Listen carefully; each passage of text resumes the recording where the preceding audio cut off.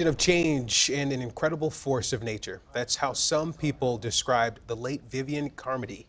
She was hit by a car over the weekend while walking to dinner with her husband, Dan Carmody, and the CEO of Eastern Market. He was also injured in that crash. Ray Strickland spoke with the mayor of Berkley, who says that the city wouldn't be what it is today if it wasn't for Vivian. He joins us from Coolidge Highway in Earlmont in Berkley. The sudden passing of Vivian Carmody has left the entire business community here in Berkley stunned. Vivian formerly worked as the executive director of the city's Downtown Development Authority, and in that time frame, many of these business owners grew to know her well, describing her as fierce, innovative, and a champion of development, and someone they directly credit for the growth of downtown Berkley. Complete heartbreak, and what a great loss. Katie Kutcher is mourning the loss of her friend Vivian Carmody, a woman she calls an inspiration and one of the main reasons she bought a building on Coolidge Highway in Berkley. She is somebody I looked up to, somebody who had vision and could see a city and know what it needed. Kutcher credits Carmody for helping get her business and many others off the ground when she first became the executive director of the city's Downtown Development Authority in 2017. She was such a huge key component for this city, Eastern Market, wherever she was, Franklin.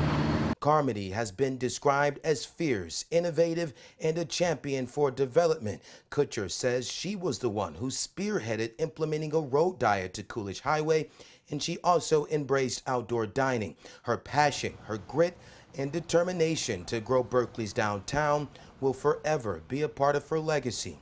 In 5 years, the development that she implemented a couple years ago is paying off, and businesses, the community, government, anybody who's part of Berkley has a lot to thank her for. Carmody was killed in a crash around 5:30 p.m. on Friday on St. Aubin and East Lafayette in Detroit. Her husband, Dan Carmody, was also injured and remains in the hospital. A male driver in his 20s was taken into custody in connection to the crash.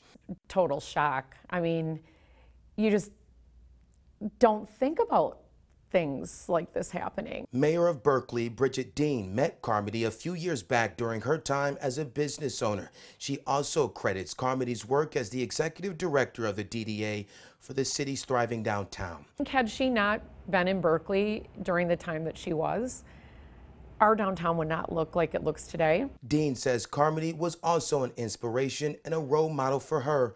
Someone she says will truly be missed. Family was so important to her. She always talked about their daughters, grandchildren, her love of horses, how she loved her dogs.